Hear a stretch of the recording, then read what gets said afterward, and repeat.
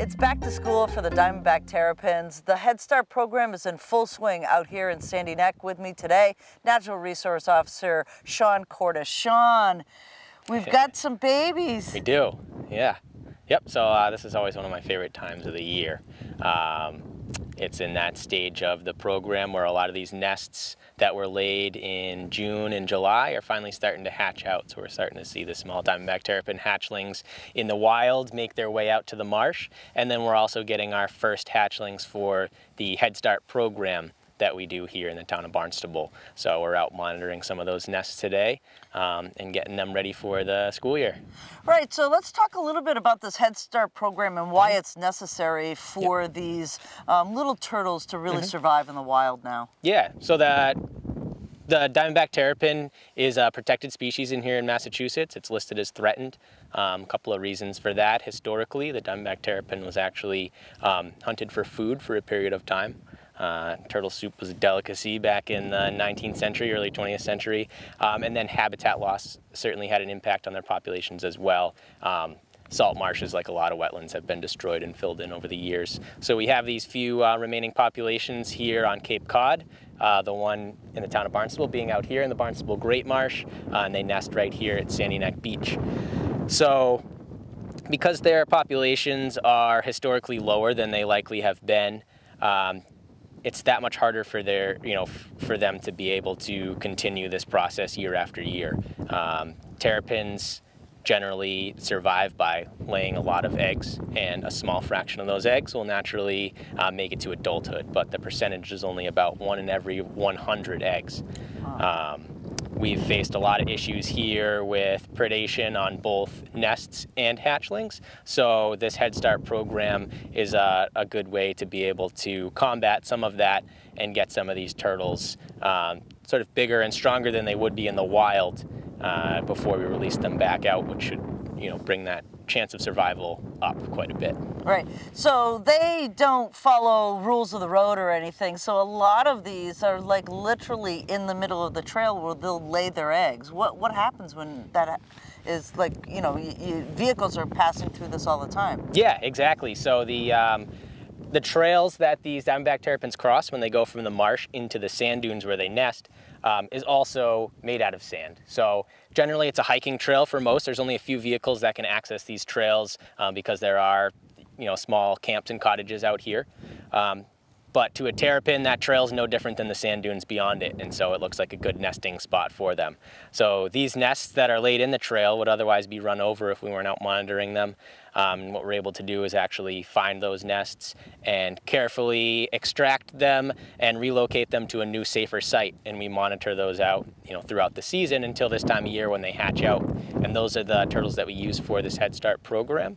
And they will be, raised by schools and some other organizations throughout the season, so that we can release them out next season.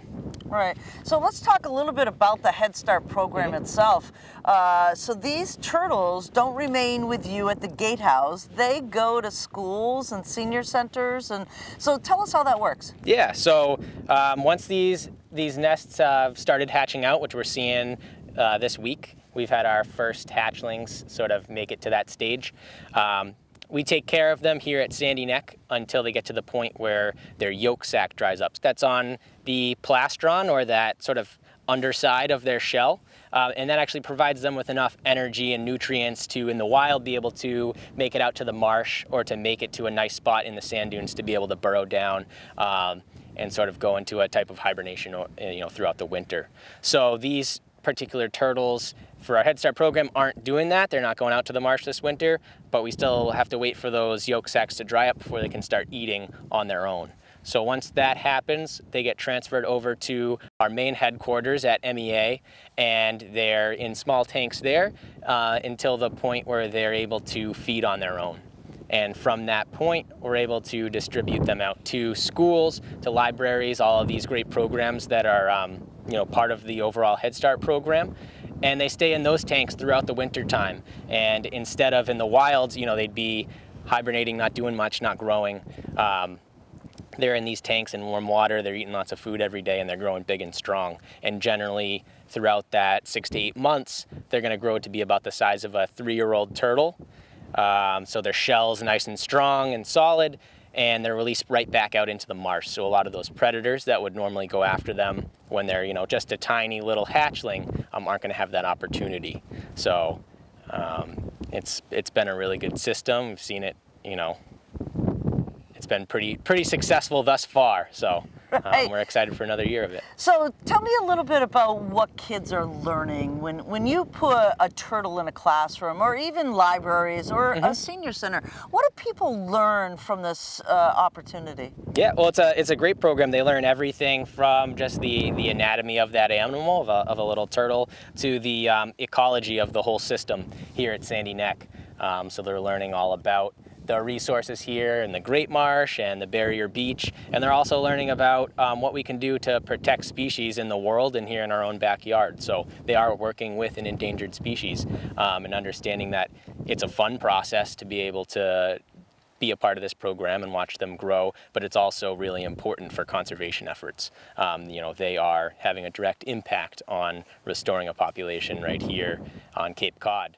So this is one of those nests that's part of our Head Start program. As you can see, that's a bucketed nest, one that we relocated right from the marsh trail just off to our left-hand side here.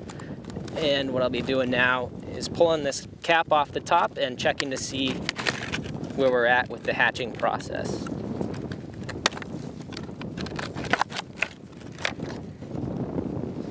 So we have a couple of hatchlings right here on the top, which is a good sign. So we'll be pulling this nest and bringing it back to the garage here at Sandy Neck to evaluate the rest of the hatching.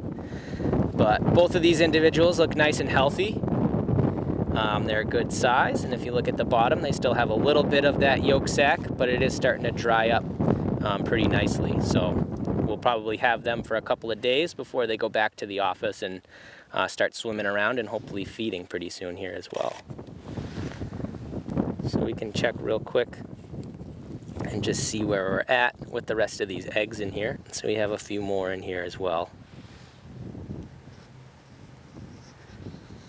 And it's interesting, you always have to be very careful at this point. You know, not only are the eggs delicate, but you'd be surprised at how soft the shells are on these hatchlings when they first come out. Even though they look, you know, sort of just like a miniature version of some of the adults, you know, they're still quite fragile at this point in time, which is why at this size, you know, predators can be such an issue. There's, you know, everything from birds to raccoons, and fox can sort of eat them whole. We'll take the whole nest back with us. Oh, because now they're hatching out, so they've started the process. So we'll put them on a heat lamp as the rest of them continue to incubate. One. But yeah, we gotta, it looks like most of them have already hatched. Sometimes it takes a while for them to either emerge out, and oftentimes too, you know, one of the other things that they can do in the wild is when they hatch out, they actually stay right there in the nest bowl and just wait until the spring to emerge and go out to the marsh. Wow. And again, that's you know, an adaptation to help combat the fact that there's so many predators. So if every single nest hatched out and went straight for the marsh, there are chances of you know, even just a couple predators taking most of them out as high. So. My goodness. Is there 2 of them? Are they alive? There's at least 2. Yep, they're alive. So I'll I think they're enjoying it in here. But yep, they are ready to go. There's another one down below that. Wow. There's 5. You can see there's, you know, an egg in here too that's still unhatched. A couple of them. Oh my goodness. Look at that. Oh my gosh. That's so cool. Yeah, I'll see if I can show you guys that real quick. Yeah, there's one in here that's ready to hatch.